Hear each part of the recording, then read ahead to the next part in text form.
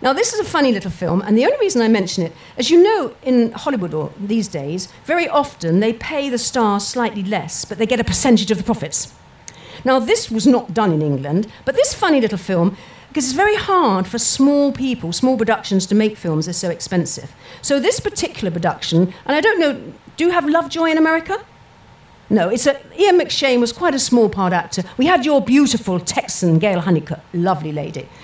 And of this film, because they didn't have much money, they suggested that would everybody, including the unit, like to have their normal wage, but all the overtime would be a percentage of the profits.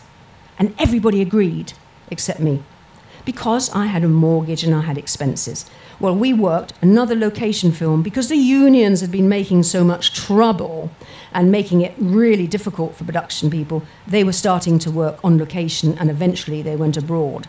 So we had overtime, because when you're not at a studio, you can go on filming all day, you can go on filming all evening. There's no union person to say, you've got to stop.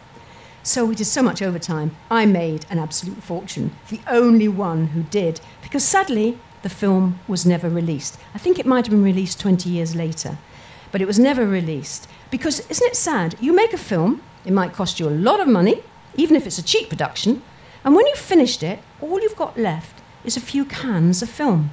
You haven't got a studio, you haven't got a shop or equipment, you've got nothing except these cans of film, and until you manage to sell it and get it shown, it's worthless.